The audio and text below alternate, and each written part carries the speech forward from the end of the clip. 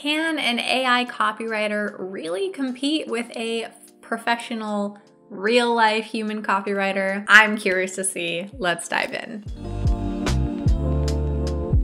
Hey, I'm Carrie. Welcome back to my channel, or welcome for the very first time. All around, welcome. I'm Carrieblogger, a career freelancer on Fiverr.com, where I've been selling as a Fiverr Pro verified copywriter for about the past 8 years. And in today's Freelance Friday video, I am reacting to several different examples of AI-generated content. But before we get into that, we have to announce this week's Blogger of the Week. If you would like to be the Blogger of the Week, just like Jessica, all you have to do is drop a comment down below and you might get picked. Okay, so I did a similar video a couple months back. You can find that linked up here and then also in the description down below. I went head to head against a couple AI content writers and they absolutely failed it. It was a disaster. It was a pretty hilarious disaster, but they did not put up a fight at all. So the pitch that we're working with to just even the playing field here for comparison's sake is a client of mine that I just wrote a blog for the other day, and they're called Aquascreen. You can find a link to them in the description down below. So first up, we've got copy.ai. I wanted to give the AI as much help as possible,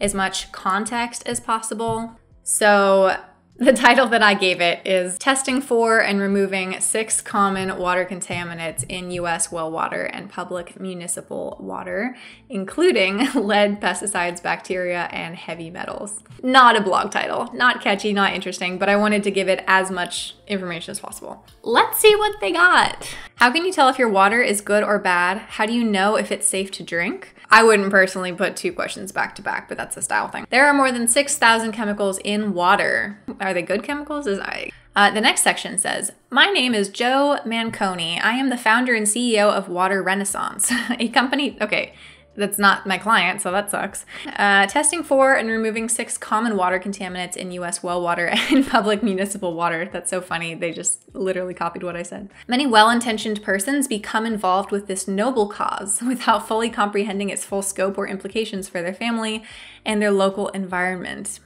That doesn't make any sense. It's not hard. You just test your water. Why does that make it sound like you get in over your head and there's no coming back? However, many other persons mistakenly believe that simply because they live in an affluent nation such as the United States of America, that their well-being is guaranteed and their needs are insignificant. That sentence did not go where I thought it was going. I don't know what the heck that paragraph's trying to say. Okay. Picking and choosing a credit card isn't easy. You have to consider what? No. Why? Okay, it's actually fairly well written. Although some things didn't make sense or I didn't really get what the point of it was. None of this is a blog. None of this is cohesive, but it's better than last time. Let's look at the next one. This is by copysmith.ai. This one required me to do quite a bit of writing for it, so we'll see how well it kind of sticks to the script. Okay, so obviously the first section is what I wrote. That's whatever. According to the water purification company Colpos, there are 17 chemicals or disinfectants used in tap water. This includes disinfection by chlorination, chlorine dioxide, fluoride, chlorine-based disinfectants, and benzalkonium chloride. Again, I mean, I know that the AI is just pulling from other information, but if I'm writing this for a client, they definitely don't want to be selling filters for another company. Lead is still present in some water supplies despite the dramatic increase in use as a result of the Clean Water Act. Oh, I read that wrong. Ooh. Lead is still present in some water supplies despite the dramatic decrease. Did I say increase? I was confused.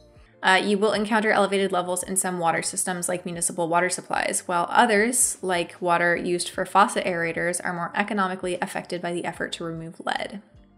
There are many warnings about drinking or showering in contaminated water sources. These can help you to follow safe guidelines, but you may also need medical attention to be concerned about long-term effects. These what? Let's see how it ends. Heavy metal exposure is an important public health issue, but it doesn't necessarily mean that you have a heavy metal poisoning case. For some heavy metals like arsenic, the historical evidence of increased health risks during the Industrial Revolution is shaky and reliant on multiple lab tests. I don't know what any of that means. Heavy metal exposure is an important public health issue. Cool.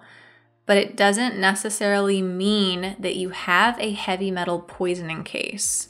I think that just like is a spun sentence. Like they're trying to say that even if someone doesn't get poisoned, you can still have like an issue with contamination, which is a good point, but that makes no sense. For some heavy metals like arsenic, the historical evidence of increased health risks during the Industrial Revolution is shaky and reliant on multiple lab tests. I don't know what that means either. Fortunately, finding a water supply that tests within safety margins is possible. That's a good last sentence, but it is the complete opposite of the point that you should be testing your water at home. Third, any word. What's up? Any word. I again had to write the intro paragraph and the subheaders, the sections. Harmful bacteria. The one thing I am careful about with my new little one is what she comes into contact with. So I always have some sort of treatment going on at home. Why is this written in first person as a mother? Why is that? Why? There were plenty of warnings about cooking surfaces being hazardous places without much work put into them. What are you talking about, my guy? There was mention about raw chicken juices dripping from your hands onto porous surfaces such as countertops, where there may already be harmful bacteria present after hours of handling meat products during prep work can result in cross-contamination, with those bacteria present on food becoming more susceptible to bacterial growth. Finish your sentence at some point, please. Let's see if it continues cohesively with the next section. In testing for contaminants, nitrates and nitrites are not uncommon to find. Nitrates and nitrites naturally occur in water supplies, but concentrations over 10 milligrams per liter can become toxic to humans. That amount is wrong. Removal of these chemicals is not possible for home use. Commercial treatment by professionals is needed if consumption is desired. That's not what I read. I read that reverse osmosis and distillation can remove nitrates and nitrites. That's not what I read. Reading the whole thing should not feel like it was written by different authors about different topics. All right, and then last but not least, we've got AI article writer by writesonic. This one required pretty much the same information. I put in that long article title, but it wouldn't let me give it the whole thing. This said, writing may take 30 seconds per section. I started this generator probably 2 hours ago, and it still is thinking real hard. So you've already seen the bad stuff. Here's what I came up with. Widespread water contamination often makes headline news, but untested water and long-term exposure are even more dangerous.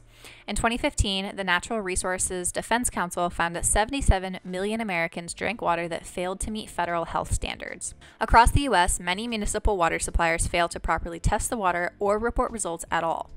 An at-home water test kit can provide peace of mind and keep water providers more accountable. Whether you drink public tap water like 87% of U.S. households or you have access to a private well, contamination is a constant concern. Discover 6 of the most common drinking water contaminants and learn what to do if your water test kit comes back positive. Number 1, harmful bacteria. Bacteria can cause severe gastrointestinal issues, and the risks are even higher for people with compromised or weak immune systems. A water test kit can identify the presence of E. coli, Shigella, Klebsiella, Salmonella, and more. The presence of bacteria is often an indicator of something worse. When coliform bacteria like E. coli registers in a water test kit, that may be a sign of sewage contamination and other disease-causing pathogens. Bacterial growth can occur in the water system and pipes itself or build up on faucets over time. Number 2, nitrates and nitrites. Nitrogen contamination is most common in well water, and it typically stems from fertilized grass or crops, livestock manure, and improper sewage disposal. Nitrates can easily leach into the groundwater after heavy rains or over irrigation. Nitrates are colorless, odorless, and tasteless, so water testing kits are the only way to monitor safe limits. According to the EPA, public tap water cannot exceed 1 milligram per liter, and well water is limited to 10 milligrams per liter. Even with a higher allowance, a U.S. Geological Survey found that 9% of tested wells exceeded the maximum limit between 1970 and 1992. Nitrate contamination can cause severe illness and death in infants. Methemoglobinemia, or baby blue syndrome, is a severe condition that pregnant or nursing mothers and young families need to actively be aware of and testing for. Number 3, heavy metals. Measuring the pH balance of your tap water can reveal the presence of heavy metals.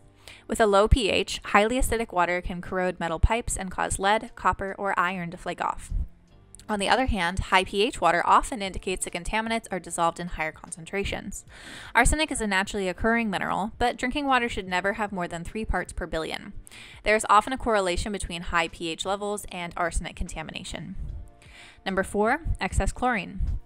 Chlorine is used to safely disinfect tap water, but elevated levels can be toxic or even fatal. In high concentrations, chlorine can dull your hair, create a hazy or cloudy color, and cause the water to smell like chemicals. Even when applied in the proper amount, chlorine can cause a toxic byproduct called trihalomethanes, THM. The EPA allows THMs up to 100 parts per billion. It's important to note that the chemical can also be inhaled during showering, and it's not only a drinking water issue. Chemical pesticides, number 5. Atrazine and simazine are 2 of the most common problematic pesticides in water. Atrazine is most commonly identified with water test kits in the South and Midwest, but its use is widespread across the U.S. The chemical is an endocrine disruptor that can interfere with hormones, and the maximum water limit is 3 parts per billion. Simazine is also frequently found in well water and tap water. This pesticide causes central nervous system issues, many types of cancer, and birth defects. Long-term exposure has also been linked to blood disorders when levels exceed 4 parts per billion. Number 6, lead in water.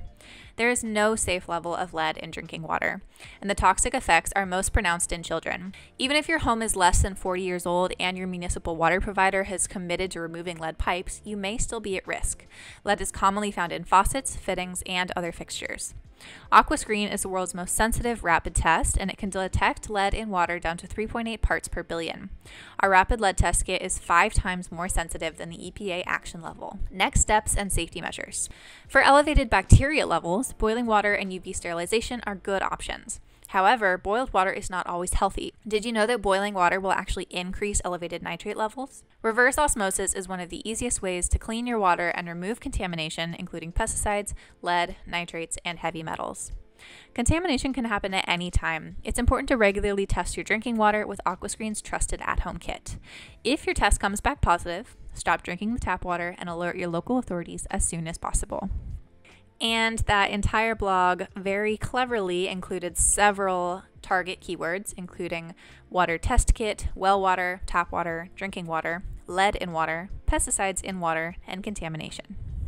Even if robots are trying to take your job, I know that's a threat, but remember, you are worth more than your workload, and let's get back to work.